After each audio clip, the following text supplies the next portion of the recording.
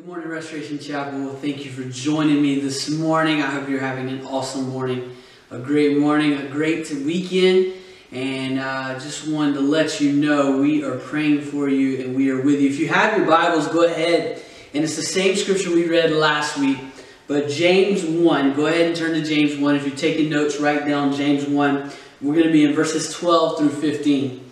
I'll give you a second just to get there. With that being said, we're continuing our series, James, Faith Plus Works. And during this series, we've noticed a lot of different things. We've noticed that during trials, we can have joy. And even though it's hard, we have to have the radical attitude to have that joy. We've also learned how to deal with trials and temptations in our life. And last week, we began looking at temptations with a sermon called Hooked, and talked about a strategy that helps us to go against temptations in our lives. And last week we looked at what temptation does not come from God. The Bible says that in James. It does not come from God, but it comes from our sinful desires within. Does that mean the devil won't put it out there? No. Does that mean the world won't put it out there? No. But we got to understand that we will not fall under temptations unless we have a sinful desire inside of us. Also, we learned last week that temptation, it has power. That power is it dwells down into our heart. It deals with our emotions, and it has a life on its own. And lastly, we learned last week that temptation leads to death. And not just a physical death, but a sinful death. Not just a sinful death, a spiritual death. What I mean is this, is that when we allow temptation to take part in our heart and it deals with our emotions, and when we allow it to have a life of its own inside of us, then it takes us away from God. And when it takes us away from God, it leads us to a spiritual death. And when that spiritual death, that day that we get to heaven, He'll say, "Depart from me, I never knew you." So temptation is a big deal. Temptation is something that we have to get rid of. James 1, 12 through 15 says this, "Blessed is the man who endures temptation. For when he has been approved, he will receive the crown of life which the Lord has promised to those who love Him. Let no one say when he is tempted, I am tempted by God. For God cannot be tempted by evil, nor does He Himself tempt anyone. But each one is tempted when he is drawn away by his own desires and enticed. Then when desires has conceived, it gives birth to sin. And sin, when it is full grown, brings forth death." Now, the last week we looked at the strategy for temptation. This morning, I want us to look at three practical ways that we can overcome temptation in our lives. You see, it's not good enough not just to know about temptation. It's not good enough to say, "Oh, I understand, Bobby." But we have to restrain and overcome the temptations. As I was studying, I found a sermon by Donald Gray Barnhouse, and he preached this in 1957. The sermon was entitled "Temptation and How to Meet It," and he ended his summary with he ended his sermon with this kind of summary. He says this: "You're going to be tempted by the flesh. Run away. You're going to be tempted by the devil. Stand up and fight from the Word of God in your hand. The sword of the Spirit and the shield of faith wherewith you shall be abide, to quench all the fiery darts of the evil one. And as to the world round about you, be not conformed, but day by day ask God to pour you in the mold of Christ." With that being said, I want to give you some ways to overcome temptation. I want to give you some ways when it's not just your simple desire, when it is the world, when it is the devil, how we can overcome the temptations that come in our life. And the first one is this: when our simple desires wants us to tempt, the first thing we need to do is flee. The word flee means to run away from a place or a situation of danger. We have been taught our whole life to stand up and fight. But God tells us to flee temptation that deals with our sinful desires. Just look at what the Bible says. 1 Timothy 6, 9, and 11. It says this: "But those who desire to be rich fall into temptation and a snare, and into many foolish and harmful lusts, which drown men in destruction. And for the love of money is the root of all kinds of evil, for which some have strayed from the faith in their greediness, and pierced themselves with many sorrows."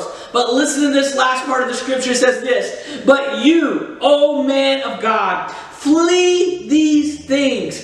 Pursue righteousness, godliness, faith, love, patience, and gentleness. You see, we see these examples in the Bible. We see what he's telling us to do, to run, to get away from those things that are tempting you from your sinful desires. And we also have some examples. Look at David in 2 Samuel 11. We all know the story. Most of us do. Where David is sitting up and he's not where he's supposed to be. He's supposed to be fighting, but he's in his castle, sitting outside, looking outside his window. And all of a sudden, he sees Bathsheba bathing on the rooftop. And we all know what happens. He calls her in, and they do unclean things that they're not supposed to do. Well, come to find out, she was married, and he actually has her husband put on the front line so he can be murdered. And we see adultery, we see lust, we see murder, we see all these things in the one after God's own heart. Then in Genesis 29, we see Joseph and Potiphar's wife. The Bible tells us that Potiphar's wife approached him and asked him to do unclean things. But Genesis 39 and 12 says this, that she caught him by his garment, saying, lie with me. But he left his garment in her hand and fled and ran outside. Joseph ran for his life. David lingered and watched.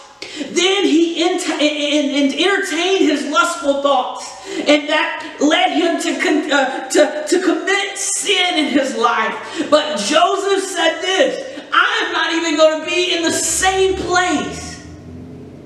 You see, if there's something that tempts us, like a magazine, a movie, a TV show, a person, a place, something in our life that tempts us, the Bible tells us to do this. Get away. It is okay to run from those sinful desires. It is better to run than fall. One person put it like this, and I love this quote. I wish I had heard this quote many years ago, but I just heard it this week, and that's this. He who would not fall down ought not to walk in slippery places. What I mean is we must flee from situations in our life that cause us to fall. If it's a relationship, if it's a computer, if it's a TV, if it's a magazine, if it's a place, if it's a bar, if it's this or if it's that, and it causes us to fall under temptation, flee from it. Get away from it. You see, when those sinful desires tempt us, that's when we have to flee. But what happens when the world tempts us? Not just the sinful desire, but the world tempts us. Things that we can't flee from. Things that we can't get away because we're around it all the time. You see, when the world tempts us, then we got to understand one word, and that's this: faith. We need to believe in the one who brought us out of temptation in the first place. 1 John 5 and 4 says this, for whatever is born of God overcomes the world. And this is the victory that has overcome the world, our faith. You see, when the world comes at us and there's no way to flee, when you're at the office building and they say, hey, you got to do it this way, or you're this way or that way, what you got to rely on is sometimes you can't leave the job right away, but you got to rely on your faith. Faith makes God real to each and every one of us. Faith helps us remember that Jesus died on the cross for us so that our temptation has no power over us. Faith is the reminder of the price that was paid so that we can have everlasting life. Just like an oil light in your car. When it comes on, you don't take a hammer to it and break it. You don't go after it and knock it out. You know what you do? You go and do what needs to be done to get it fixed by putting more oil in your car. Same way with faith. Faith is the oil light that comes on when the world comes at you. It shows you where not to go. It shows you what not to do. It shows you how to live for Jesus. But you've got to have faith in those hard times. You see, sometimes we can't flee, but when we can't flee, we still need to have faith. We need to have that faith so we don't fall for the temptations in our lives. We need to have faith because I love what the scripture says, that Christ's love, it compels us. It compels us to be different. That faith compels us to understand I can't fall under that temptation. So now that we know when our sinful desire comes, now that we know when temptation, when the world comes after us with these temptations, the third thing is this: what happens when the devil comes? You see, sometimes the devil tempts us. You want to make a matter of fact, look at the book of Genesis. The devil came to Eve. Came to Eve. Look at Jesus. The devil came to Jesus. You see, the sinful desires inside of us make us fall for temptation, but the devil knows how to use those sinful desires against us. And we've got to have a plan so when the devil comes at us, when we can't flee because the devil's going to chase us. Do you understand that this morning? That the devil will chase you to try to get you to come back to where you need to be. And when the world, sometimes we can be godly in a world that's not godly. But sometimes the devil just comes after us. What do? The Bible says this: we must fight. Just look at what James 4:7 says, and we'll talk about this later on in this series, but I want to look at it a little bit this morning. It says this: therefore submit to God, resist the devil, and he will flee from you. James tells us how to fight, and I love this because James just don't tells us to fight about this. He tells us how to fight about it. Not with your arms, not with your hands, not with your feet, not with any weapon, but the weapon that he calls you to do is this first. Here's how we fight. First, we must submit to God. You see, now that we know that we have failed, now that we know that we're in temptation, now that we know the devil's coming at, we must submit to God. David understood this. He fell. He did what he wasn't supposed to do with Bathsheba and with Bathsheba's husband. And in Psalms 51, one of my favorite scriptures of all time, says this. And I'm going to read a little bit, so if you want to go to it, you go to it. It says this: have mercy upon me, O God, according to your loving kindness, according to the multitude of your tender mercies. Blot out my transgressions. Wash me thoroughly through my iniquity. Cleanse me from my sin. For I acknowledge my transitions, and my sin is always before me. Against you only have I sinned, and done this evil in your sight, that you may be found just when you speak and blameless when you judge.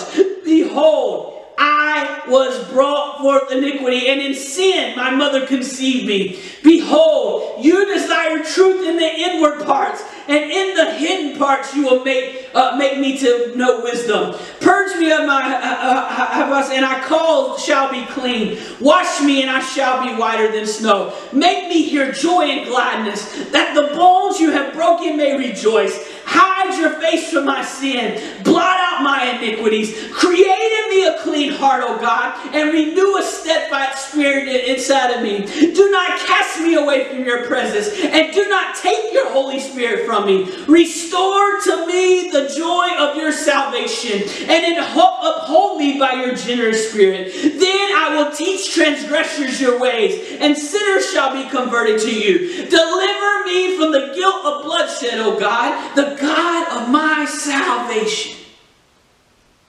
David messed up. He fell under temptation. And he realized he had to go back and submit to God. When the devil comes back after us and we fall, we still have to submit to God. I think about it now. Sometimes my son will come to me and he says, Dad, I got to tell you something, but you're going to be mad at me. And you know what? There's a lot of times we come to God and we say, God, I got to tell you something, but I know you're going to be upset with me. David understood this. You know, when we do wrong, we can feel it inside of us. That's where the faith comes from. That's where the Spirit comes from. He draws us back to God. And when we fall under temptation, when the devil's coming at us, we need to submit to God and say, God, you are in control. Because I want to let you know this. When you are inside God, like we talked about last Wednesday night, when you're dwelling in the house of God, when you're dwelling with Jesus, when you have the presence of God around you, even when you fall, you can come back to the Father and submit to Him. And the reason why we must do this is because when we submit to Him, we can turn to the devil and say, get behind me, Satan, and he will. The Bible says, submit to God. Have you ever said, oh man, my daddy could beat up your daddy. My daddy can do this better than your daddy. Well, my Father, God, is all powerful.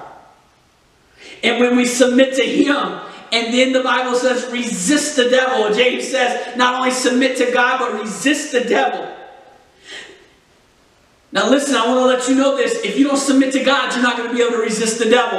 As a matter of fact, we can't do this on our own strength, but through God's strength, through the power of Jesus Christ, we can not only submit to Him, but we can resist temptation in our life. We can resist the devil. Just look at what Revelations 12 and 11 says. And they overcame him by the blood of the Lamb and by the word of their testimony. The devil cares nothing for your resolutions or good intentions, but he fears the blood of Jesus Christ. When the devil comes after you, show him Jesus. When he comes after you, show him the blood that has washed your sins away. Show him that you have God on your side. And when you have God on your side, the devil will flee. The devil will flee. I remember in high school, I had a couple friends that were strong and powerful. They were older than me. And one of the gentlemen, man, he was the nicest guy you'd ever meet until you made him mad. And what he would do is if anybody was being picked on or anybody was being talked about, or even if you messed up and ran your mouth sometimes, he would follow along. And when somebody was after you, he would make sure to know, if you mess with them, you got to mess with me.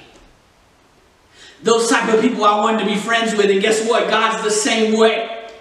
When you come to God and submit to Him through His power, and the devil comes after you, or the sinful desires come after you, or the world comes after you. This is how we fight our battles, as the song says. I fight my battle through submitting to Jesus Christ and resisting the temptations and the sins of this world. And when I do that, the devil will flee. Let the devil know. Let your sinful desires know. Let the rest of the world know that in the name of Jesus, all of these things must go. Does that mean they won't come back? No, they'll come back. Here at Restoration Chapel, it's a running joke. Everybody knows I do not like mice. But the thing I know about a mouse is when it sees you, it runs. It is scared of you because he knows you're bigger. He knows you're stronger. But the thing about it is, when it feels like it can come back out, it will. And this devil's the same way. He's hiding in the cabinets. He's running around at night, tempting you daily, tempting you all the times of your lives. And when you come with him, with a powerful God, he will run, but he will come back. That is the reason why daily we have to submit to him. That is the reason why daily we must have a relationship with God. It all goes back to being a child of God.